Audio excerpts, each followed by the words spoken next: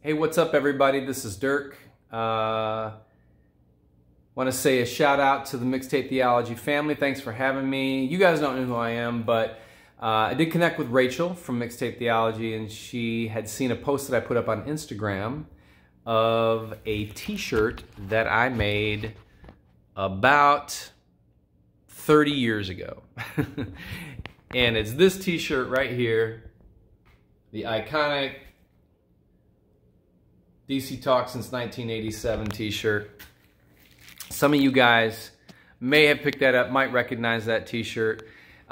She asked me to make a quick little video to tell the backstory of that, and I'd be happy to do that for you. I was actually in seminary in the early 90s when DC Talk was finishing up the New School Jam tour with Heather and Kirsten and the Dynamic Twins, and they came to our seminary, and I wanted to meet the Dynamic Twins and talk to them about my artwork. So I went down to the gymnasium where the show was going to be, and I walked in midday, and I'm in the gym by myself. There's nobody in there, just a ragtag stage, and I'm standing there looking around like a dummy, and then all of a sudden through the doors, this dude in a hoodie walks in, shuffling, carrying a cup of coffee, and he takes the hood off, and it's Toby Mac. And Toby and I got to talking, and I gave him my phone number. I didn't think anything of it. I mean, I didn't think DC Talk was going to be calling me back.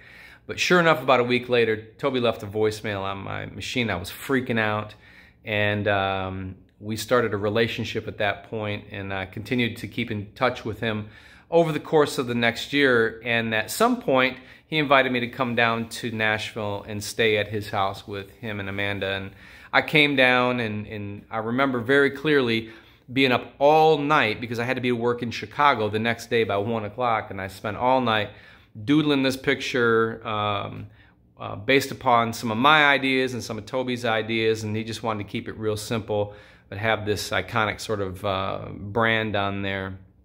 I think I did a couple other t-shirts as well for them and Out of Eden, but that's the one that people remember.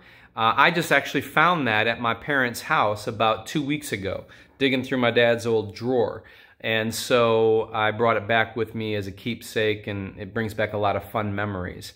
The cool thing about that t-shirt, very quickly I'll tell you, is that in going down to Nashville, I fell in love with Nashville, and I decided with my wife that I would go, that we would move there, actually. And I called Toby and I said, is there anything you got going on that I could participate with you guys? And he had just started up Goatee Records. And he said, well, Grits needs a manager. And so we moved down to Nashville, and I managed Grits for about 4 years. If you remember Tehran, Bonafide, and Coffee, who used to dance for DC Talk during the New Thang tour and the Free at Last tour, started a hip-hop group called Grits, and they need a manager, and I worked with those guys for 4 years. We have lifelong friendships that go on to this day. I just talked to those guys the other day. We have crazy love for each other, and that experience was amazing.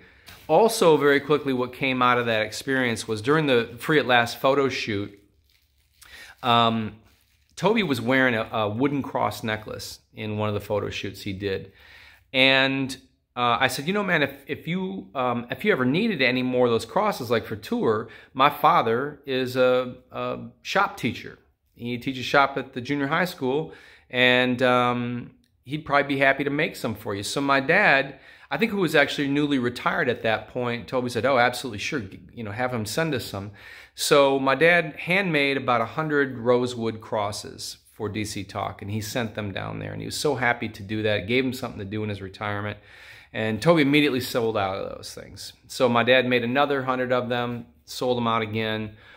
And the cool thing from that experience is that my dad loved the simplicity of the symbol of the cross.